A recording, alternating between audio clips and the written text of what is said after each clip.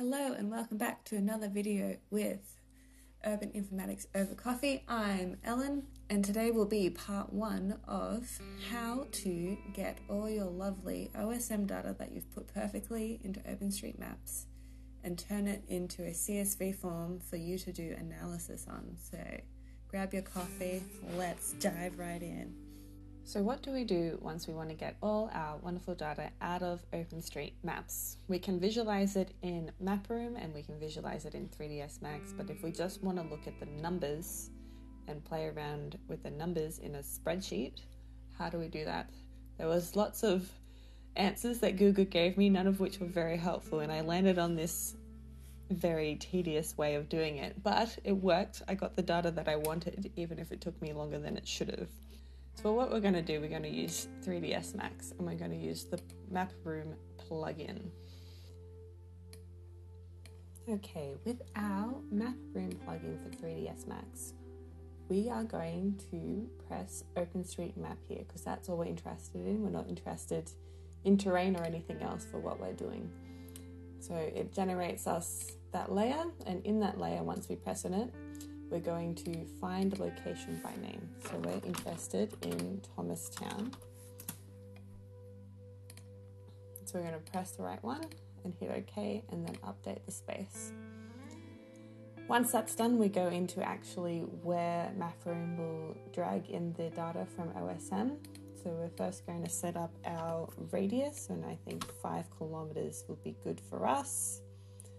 We're going to ground plane's fine. We're going to set our style sheet as an OSM style sheet so it all looks the same, and we'll apply that. Then what we're pulling in from OSM, we're going to pull in the key value. So we're going to do it one layer of information at a time, and we'll start with building levels. We're going to have that equal 2. We're going to start with all the buildings in our study area that are 2 levels, and we're going to untick this merge shapes into groups when imported, and we'll see why after we do that. So we'll download and draw the OSM data, and you can tiny see it down here. Here we go. You can see as well that it's also pulled in shapes we don't want. Like, I know that this is the leisure centre and I'm not interested in the leisure centre. So we just want residential buildings. And because it's not in a group, I can just easily say I don't want this one and delete it from what will become our data set. So once that's done, I will select everything I can see. Except we don't want that building, so we'll delete that as well. And we'll do that again. And come back to MapRoom, and we're going to go to Map Tools. So we're going to pick a location for it to save to, and I have a KML folder, and we're up to test 5. So hopefully this finally all works for me. Everything just hasn't been working for me today. And we'll save. And then we'll put export selected, and then we'll bring up that folder.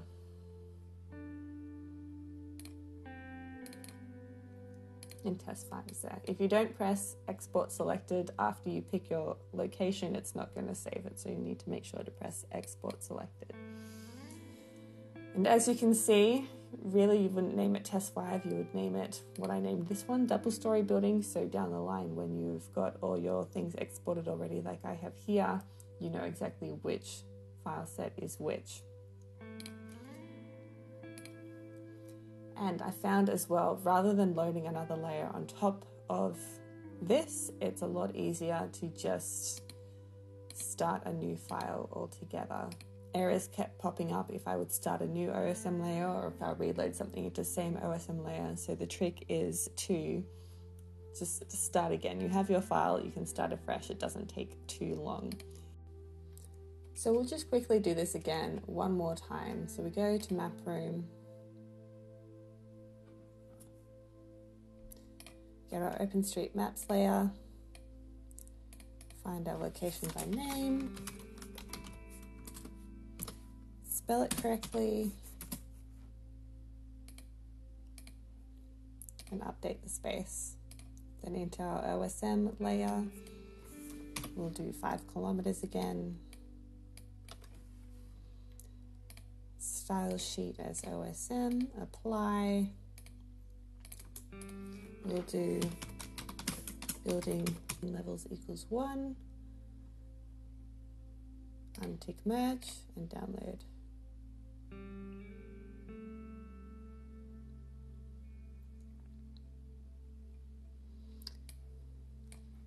There we go, all our single level buildings. There's quite a lot of information in here, and I found that it was easier for me to say all the buildings that weren't 2 stories was a single story building, because this also imports all the sheds. But that's all right. It's just a demo, so it's fine. We'll keep rolling. And again, you can see that there's all these buildings we don't want. These are the high school and primary school buildings. So again, we would delete all these buildings here and pretend like the sheds are fine. We still want the sheds, and then we would do the same again. Map tools, select everything, pick a location, call it test 6, save, and then export selected. So you would just keep doing that over and over until you got all the layers that you were interested in and ready to go for the next stage in the next video. But I hope this showed you something new today in 3ds Max, even if you are not trying to get CSV information, and I will see you in the next video.